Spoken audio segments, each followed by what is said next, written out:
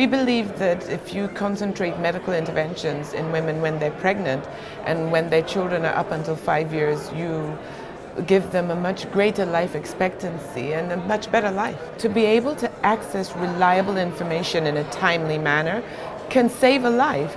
And the digital age, I call it the digital bridge, because it's no longer a divide, has been incredible in this.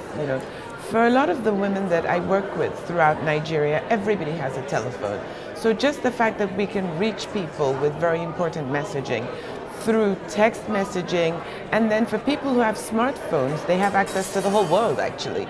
In terms of information, it's a huge, huge advance. The main thing is to make a sincere commitment. I think the world has moved away from ordinary giving to just purpose-driven giving. So we all want to see the impact of what our giving is going to do.